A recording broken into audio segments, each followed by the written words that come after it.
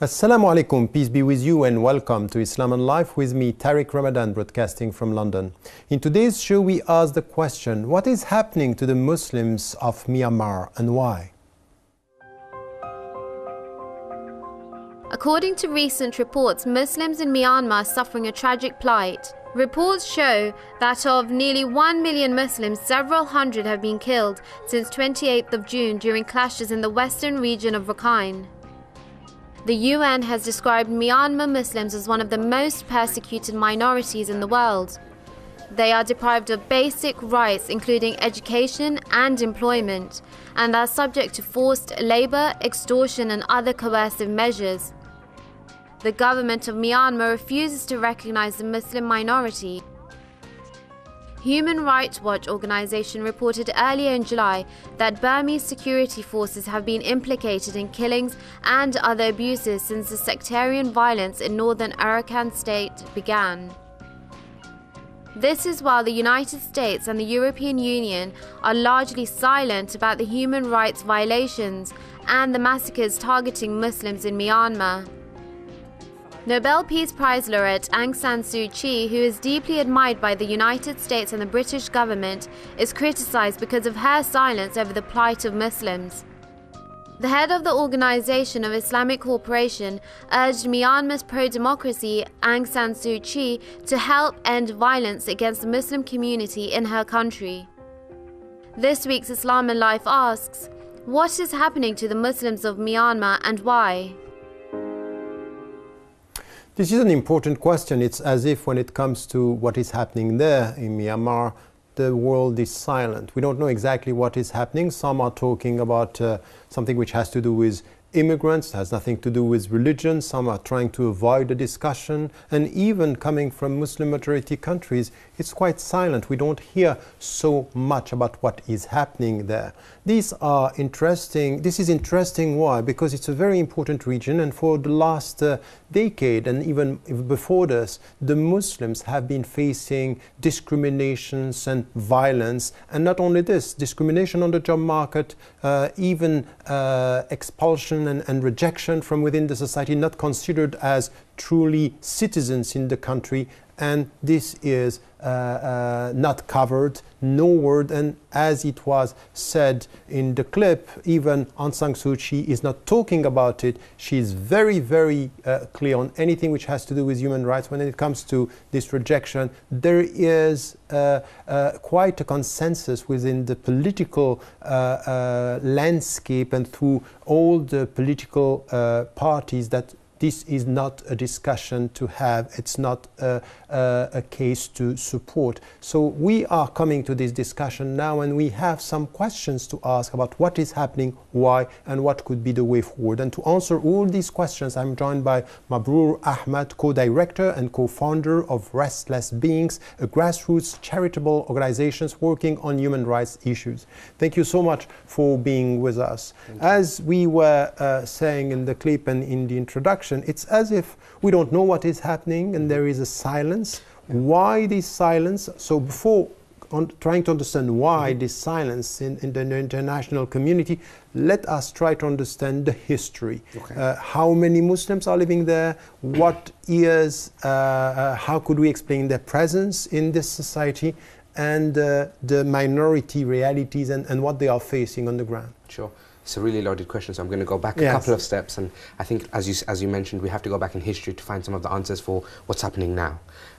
So Burma, which is now called Myanmar, has, it was actually a British colony up until the early 40s, Second World War, etc.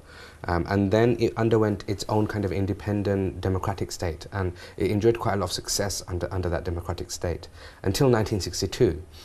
Which is when a general by the name of Ne Win came into power in Burma. And when he came into power, he wanted to push a very kind of, if you like, one identity, one Burmese ethnicity with one religion, Buddhism. Now, Burma has always been a country made up of many different nationalities, ethnicities, and different minority groups. And at that particular time in 1962, prior to that, the Rohingya, and it's important to understand that we're not talking about Muslims, all Muslims in Burma. We're talking about a particular ethnicity of Muslims called the Rohingya. So the Rohingya, up until that stage, had enjoyed freedom as everyone else.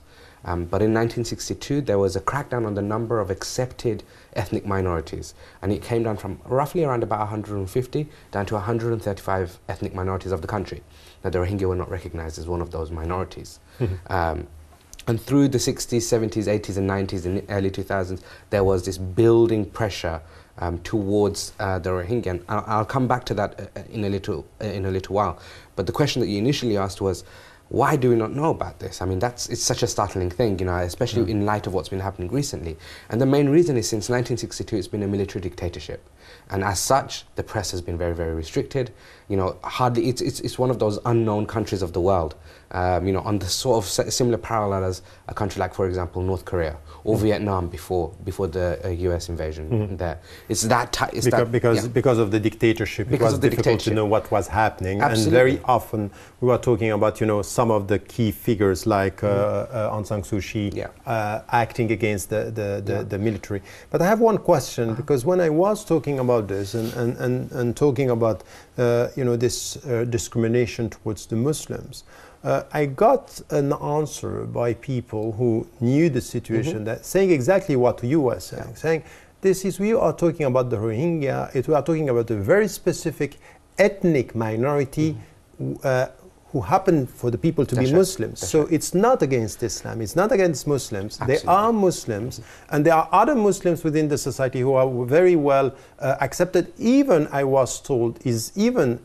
worse than this, that some of the Muslims from the majority society are not very happy with the Muslims from Rohingya. So it's quite I'm so glad you mentioned that point, because it's actually, this whole, if you like, this issue recently has blown up on social networks because, like you said, the media is not picking up on it. So people are commentating across media, social media. And of course, some things sometimes get lost in translation, some things get miscommunicated.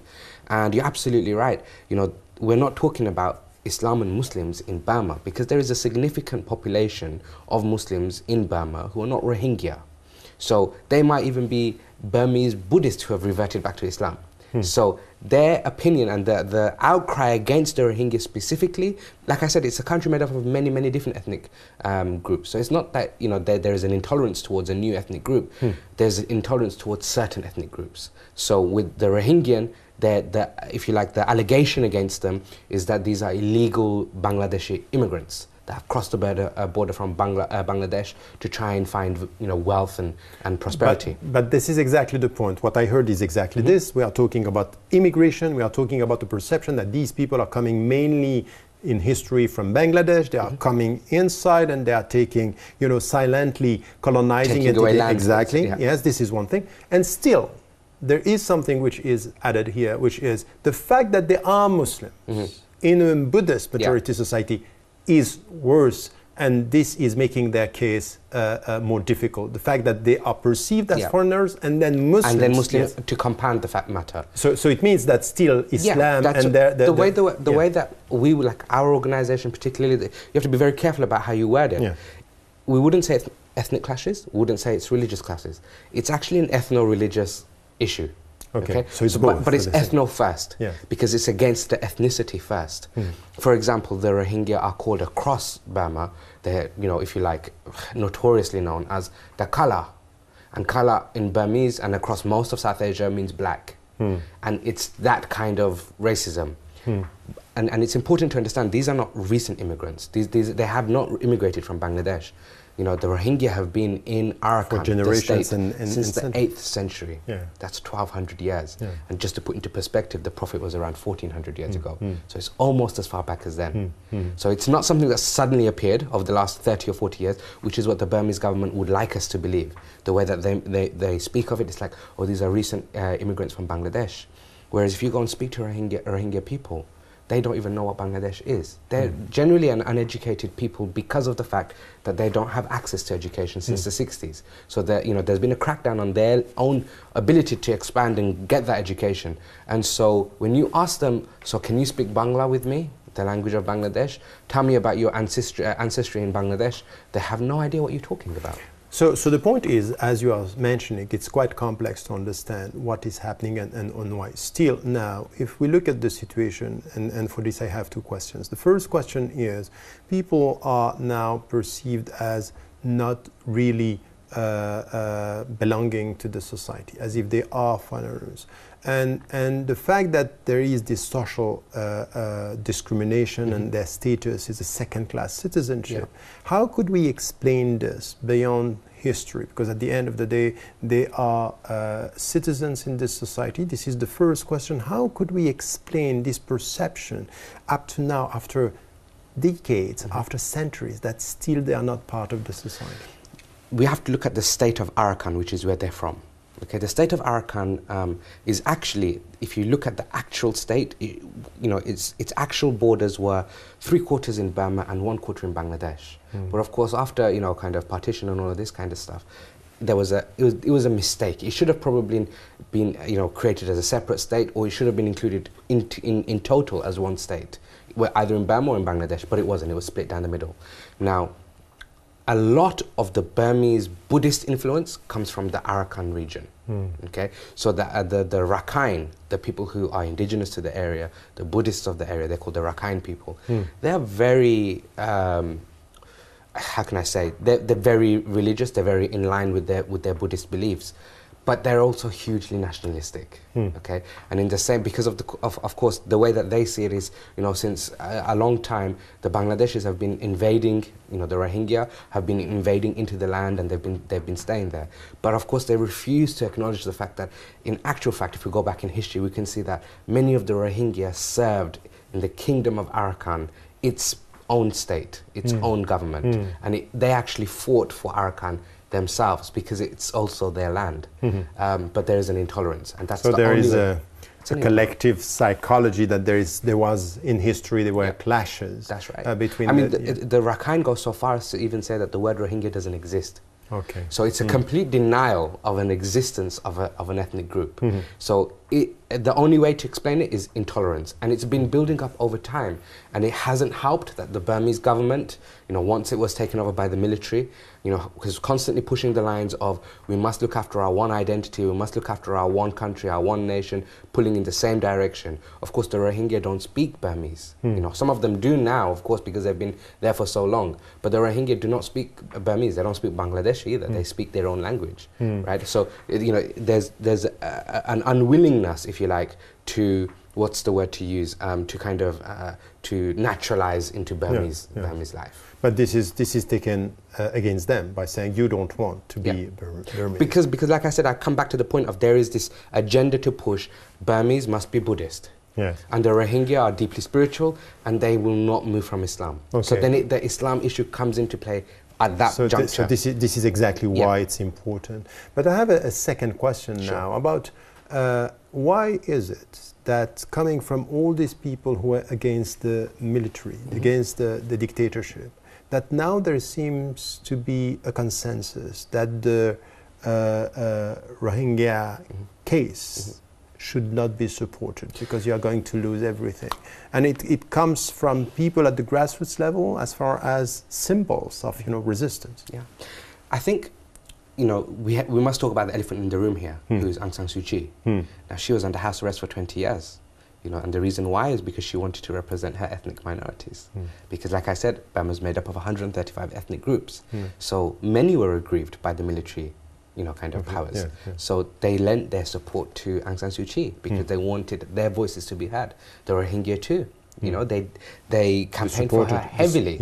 Okay, so, you know, she actually won a Nobel Peace Prize. She was able to accept the prize recently, a couple of months ago in London. And it was for the fact that she championed ethnic rights. So the fact that she is now not talking about the Rohingya issue is, of course, a huge blow. It's a huge blow, undeniably. But we've got to look at the context of why that might be. So in 2010, this military government ended. And I say ended because the current president, President Tin Shein, he was actually the prime minister, serving prime minister of that military government. So nothing's really changed. But with that change, if you like, of, you know, to a democracy, Suu Kyi was released from her house arrest. You know, earlier in this year, she was actually voted into Congress as well. And it's seen by the West as, you know, a country which is embracing democracy. Some of the media laws have been relaxed a little bit. You know, people have been, there was a general consensus for a long time that people were not allowed to gather in groups larger than 5 after certain times. All of those kind of things were relaxed. But of course... But could this justify her silence? Well, I think the next part that I'm about to say will maybe justify it. There are elections coming up in 2015, and you briefly touched upon it before. She's been winning. The fact that she's been allowed out of house arrest is a huge deal, and it's been by her oppressors. Maybe there is some political shape-shifting and agenda setting here. She doesn't want to upset her new buddies in power. But I think that's also been very kind. I think the second way of looking at it is that she doesn't want to upset the majority of her voters, potential would-be voters. But could we expect and hope that after the election she could be more vocal about it? I think, like I said, if you're looking through really nice rose-tinted spectacles, perhaps. But if you're looking through a reality of it, then this is a huge issue. I mean, we're talking about, in this recent escapade, 130,000 people have been displaced. Not only Rohingya, also Rakhine. So to not speak about it, I believe, you know, it's counterproductive to our country. Yes. Okay, one point. Why, what happened in July? Why did it happen, and what happened exactly? How can we explain that this is coming now in such huge, you know, consequences? Firstly, this isn't the first time. It's not, It's happened in 1978. It's happened in 1991, where more than 500,000 collectively Rohingya people crossed the border back to Bangladesh. Okay, they retreated there. I mean, we have to look at it like this. These people have been there for a long, long time.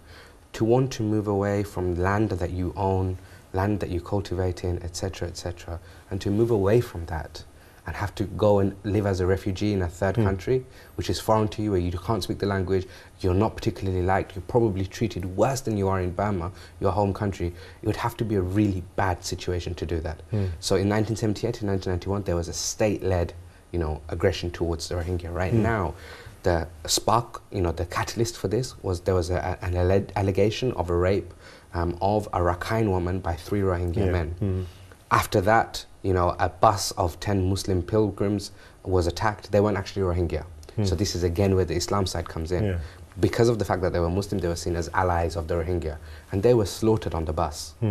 Now, following that slaughter, the Rohingya wanted to hold, you know, special prayers, you know, if you like, moments of thought for these 10 people at Friday prayers, the following Friday. At that point, the state government kicked in, the Burmese government kicked in, and said that we're going to announce an emergency state of emergency, and the Muslims were not allowed to gather in groups more than 5. So the state was involved in a way. Of course, because then you had forces come in, the Nasaka, which are like secret police, and the Lunten, which is like paramilitary services, and of course the police. So you had 3 major bodies in the area, and many cases. And you know, we have over 94 sources in Burma, and we've heard countless times that people's homes were being burnt down.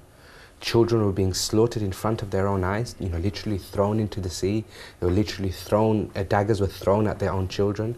You know, men were being indiscriminately arrested, taken into unknown locations. Many are still missing. Sometimes disappearing completely. Still missing, and it's been 7-8 weeks, still missing, we have no word. And literally forced away out of their homes. Now, when we look back now from this position, we can look back and think, this is actually a very well thought out campaign, because almost 95% of the Rohingya in that region, in Arakan, have now retreated into certain, we call them refugee camps, they're more like prisoner camps. Okay, they've been made to retreat into these particular areas, and large villages where they were staying have been destroyed, almost in time for tourist season, which is in a couple of months' time. And we're even hearing reports of the fact that there are shops in busy market areas where the Rohingya shops and labels are just being taken down, walls are being broken down. So there is a strategy behind the whole thing. Of course there's a strategy, because we still have a state of emergency there as well. So I have a question here. We can understand, and we talked about what is happening from within. So why, for example, some figures and Aung San Suu Kyi not talking about it because elections are coming. Now, could you explain why? You are campaigning, you are doing the job at the grassroots and helping, and there are many NGOs doing this. Why the international media are not talking about this? Why is there silence with this? Because this is a case where it's just, to be considered as one of the minorities which is the more discriminated in the world and targeted and silenced. Why? How would you explain that? I want to come back one step, if it's okay, and then I'm going to come and answer your question. You mentioned previously that the Rohingya treated almost like second-class citizens. They're actually stateless. That's the important thing to understand. Since 1982, a law was passed, a citizenship law was passed, which rendered them non-citizens. So they cannot, they don't even have the citizenship. They don't have a passport, they don't have birth certificates, they don't have death certificates. Is this the case for all? Because I heard something else. For all of them. For all. Okay. Unless they pretend that they're Burmese. Okay. And they have documents which prove that they might be Burmese. Okay. Another so that's ethnicity. A very important point. So if they can't marry without state permission, they can't conceive more than 2 children without state permission, they don't have any land rights, they can't travel outside of the villages without state permission. So we must understand the context. Yes. Now, coming back to your question about, why has the international media not picked up on this? Firstly, like I said, up until 2010, international media was pretty much banned from entering into Burma. Now, they're still banned, to be honest with you. And because when it's a state of emergency, it's the sovereign nation's right to either accept foreign journalists into the region or not. Very rarely will a government reject that opportunity, because they will want to show that they are not discriminating against any ethnicities, even if they are. Even if they are, they'll still want journalists to come in, and they might guide them to certain areas. Whereas the Burmese government has outright denied any access. And we must come back to the state of emergency issue, which is it's been about 8 or 9 weeks now since this issue has kicked off. And according to official reports, only 80 have passed away. We're not talking about a civil war. There's hardly any fighting which has been reported by the Burmese government at the moment. So that doesn't exist. Why have the international media not gone in? They don't have access. We must provide that access. Okay. Thank you so much. I think that it was quite interesting to listen to you, because what you are giving us as information is really to understand that it's very complex. It's not only religious, but it is also religious. There are many different aspects that we have to keep in mind with history, with perceptions, with understanding of the status of the people. And the religious factors still remain important here. And then the second thing which is important is really to understand the level of discrimination and stigmatization added to what happened during the last July and August, with people being killed and disappearing. We don't know what is happening. And still yet, what we should hope is for the international media to cover the situation much more, at least to try to let us know what is happening beyond the silence of the political parties in the country. I think that these are important points. Well, that's all we have time for. Please let us know your thoughts and views on any of the shows you have seen, and here is the way to contact us. Islam and Life welcomes your opinion. So please send us your suggestions as well as criticism on any of the shows you have seen or you would like to see. You can do all this by emailing us at islamandlife@presstv.co.uk. You can also be part of our online platform by joining our Facebook page, Islam and Life on Press TV, where you can share your thoughts with other Islam and Life fans, engage with debate and view past shows. Finally, I would like to thank my guest, Mabrur Ahmed. Thank you so much to help us to talk about the situation there. And I hope to see you next week, inshallah.